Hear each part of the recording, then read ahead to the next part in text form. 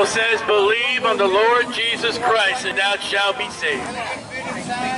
That's the only way to get out of hell. Man will tell you to go to hell. We preach how you may not go. And you don't go by faith and belief in the Lamb of God, which take away the sin of the world.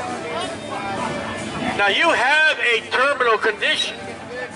And your terminal condition that's going to cause you to die is sin. The wages of sin is death.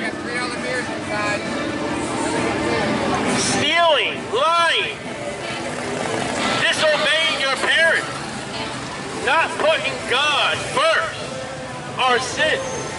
To him that knoweth to do good and doeth it not, to him it is sin.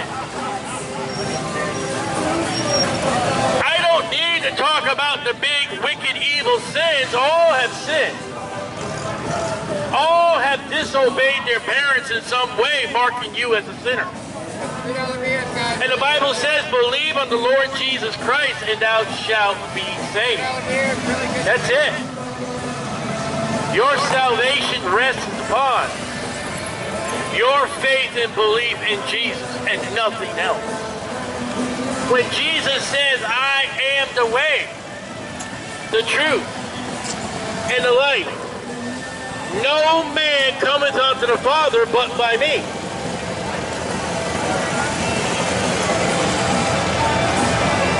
You need to turn or burn. You need to repent. You need to seek God through Jesus. Religion is man-made. Jesus Christ is God approved.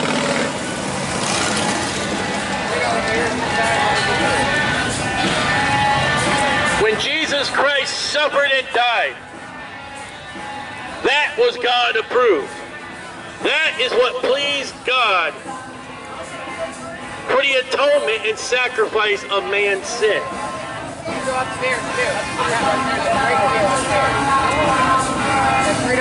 All have sinned and come short of the glory of God.